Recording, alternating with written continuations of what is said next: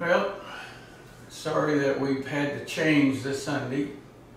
If you're tuning in, the air conditioning units, both of them in the main sanctuary, have gone out. So we're having to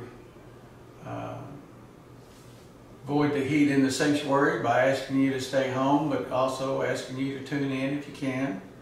So we will have it fixed by next weekend, so this won't happen again, I hope. Never had both units go out at the same time, but you know, it seems to be the mechanical situation is that'll work against our service this morning, but praise the Lord, we can still meet and have a good time over the airwaves.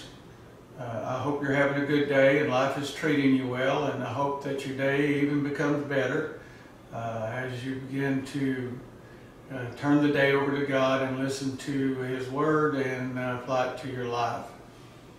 We are going to be speaking today out of Hebrews chapter 11, verse 11, and back down through 17 as a mini-series, calling it The Art of Discipleship, and the title of the message this morning is Ouch.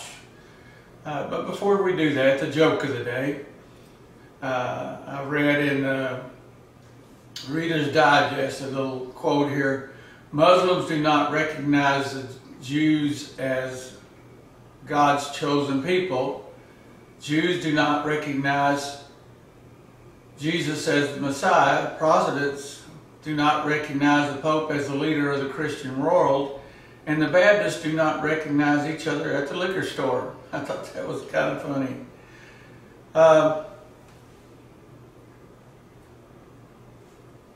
One of the most difficult professions I've ever been in my life has been that of horse training. You know, some professions are mental, some professions are physical, some professions like ambulance driver and fireman and other jobs can be very emotional. And there are those that can be spiritual, but I found in being a horse trainer, it kind of involves all that. You're working real hard, but you've got to have a mental sharpness, you've got to be physically shaped, you've got to be emotionally tied not only to yourself but to the animal, but there's some spiritual aspects of it. The art of training is no different than the art of discipleship. A person who is headed down the road of discipleship training is going to find themselves under all of that strain of emotional, mental, physical, and spiritual. And in fact, Paul is going to share with us about that we're going to begin to find some things in training for discipleship, or even as I said, in horses. There's going to be a lot of failure and a lot of success, a lot of sorrow and a lot of joy, a lot of disappointment, a lot of satisfaction. There's going to be those moments of really feeling stupid and suddenly gain understanding, and then there's going to be those times of pain and relief. Sometimes it's more of one than the other. I found as I've trained horses, or even as I've worked for the Lord. Sometimes you may be facing more pain than you would be relief, or you're facing more failure than you are understanding. And so that's something we need to understand in our lives as Christians as we live that life, that it's not always balanced, and it was never promised to be balanced, that you'd always have more joy than sadness, or you'd always have more peace than turmoil, or you'd always have more strength than weaknesses. But one of the things you do need to realize that each of those are a season, and they come and go. Sometimes in training you feel more of a failure than a success after a good rouse with a horse. You get one that kind of has won the battle, and you really feel like you're a failure at the moment, and then depending on how bad he won the battle, along with that failure, you could feel a lot of pain after being bucked off and landing on the ground and hitting very hard and hitting in the wrong way in the wrong spots. The author of Hebrews is going to share with us the same thing. that just as disciple trainers have pain and difficulty, so will those who are disciple trainers. He makes this statement here in verse 1, for the moment all discipleship seemed painful rather than pleasant. He was sharing with us that during his training of being a disciple, that he's found it more difficult, more painful at this point in his life than he has pleasant. Sounds to me like he's been kicked a lot, bucked a lot, stoned a lot, bitten. Sounds like he probably needs some Band-Aids. Make sure they're ouchless. I know, I remember growing up as a kid, Mom would always say, where's the boo-boo, and do you want me to kiss it? And then she'd put a Band-Aid on it, and you know, it felt good until the Band-Aid was to come off, and you grab it and you pull that, and it'd be pulling the hairs up on your arm, and it was very painful. So when they came out with ouchless Band-Aids, man, I was just excited. I thought that's a great thing. Paul goes on to share kind of how the fight left him. We have drooping hands. It's a sign of despondency, depression. Your hands are dragging. Weak knees. There's no strength left to do what you need to do, and wobbly feet. He was sharing with us that those things we need to watch out for as we face things of failures in our life, that the pain on the pain side of discipleship. We won't have probably time to go into it today, but probably I'd like to share two thoughts of the four here in Hebrews 12 and 11 through 17. First of all, I'd like to say discipling always has its ouchy moments in one's life. There's always going to be times that it is painful, it is unpleasant, where the hair has been ripped off and the wounds have been exposed, and sometimes bumps are touched, which hurts. And that's what I want to talk about this morning, is the ouchies of our life, and what is it they need to produce? What is God's intentions? Because really discipleship training isn't unpleasant. There is a benefit side to it. In fact, as the scripture tells us that there will be a point in time that there will be pleasant things out of it. So with that, we start here in verse 1. Strive for peace with everyone and for the holiness without which no one will see the Lord. And then in Romans 8 it says, as far as it concerns you, be at peace with everyone. Do not seek your own vengeance, but leave room for the wrath of God. For he has said, vengeance is mine, saith the Lord, I will repay. I think so often as I read that scripture about peace, how we as ranchers have to learn to keep peace on the ranch. Not only with the human contingency, but you also with the animals. You have some animals that it doesn't matter who they're put with and who they're out to pasture with. They seem to get along with everybody. They don't ever seem to have any problems. Then you have some that get along with most people, but they have a problem with this one or that one. And sometimes it's during feeding, or sometimes when you're out in the pasture and you're petting one, another one gets upset because it's not being petted. So there's different reasons why it happens. But you begin to learn what animals go together and what animals work well together and what animals need to be put in a different pasture. What you want to do as a herdsman is to create peace and maintain the peace if you have it out in the pasture. So you sometimes means changing the animals around. When we first buy a horse, we kind of put them together and see how they'll react and what happens. And first thing that takes place when you put animals together, they have to relearn the pecking order, and the one who's just been put in is trying to learn his position in the herd, if he's at the top or at the bottom or exactly where he fits in. So there's a lot of nipping and kicking and carrying on in the group, and as they're trying to dominate their status. And then you begin to see the true nature of each of the animals as they go through that process. And you kind of watch them, because if the one that you put in there is not going to get along well with him, you need to take him out and sometimes give him some time to acclimate. Sometimes he don't need to be in there. I've got one horse that I keep by himself. His name's Bert, and he's just an antagonizer. He's just one of those that just kind of likes to keep the pot stirred up. It just seems to be when any activity's going on, he's making sure other things are happening during that activity to keep the other horses stirred. So he'll sneak up and bite one, or he'll sneak up and kind of push one or kick one, or come running at him like he's going to get them. And it just keeps them on the edge of their toes. And we found we don't like that with our herd. It creates sometimes, can cause some illnesses in them, and cause colic, which is very dangerous for a horse. It's a stomach disorder that can lead to death. And so you want to relieve that pressure from them, and that's gotten from a lot of anxiety or things taking place. So you want to remove that antistic animal and put them in a pen. You do not need an animal with other animals that destroy the peace in the pen. And Paul is saying the same thing to us as Christians as we live our lives. He is saying, strive as a person. In other words, struggle, attempt to keep peace in your life, but not only to keep peace in your life, but to help to keep peace in others. Help people to have peace, not only within themselves, but have peace with others.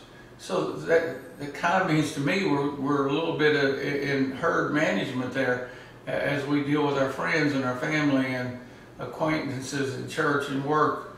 It's kind of our job to strive toward maintaining keeping the, shall we say, the pasture area or the office area, the school area, or the home area free of strife and struggle, but maintain the peace.